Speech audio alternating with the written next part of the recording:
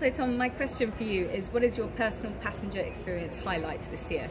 So my personal highlight has been getting back travelling after COVID, and actually when you see airline staff so happy for you to be back, and when you're seeing familiar faces at the other end of route when you get off the aircraft, actually seeing staff that really want to welcome customers back. They don't want to do cargo flights anymore.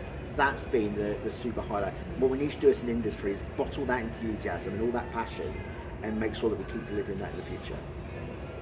I love that.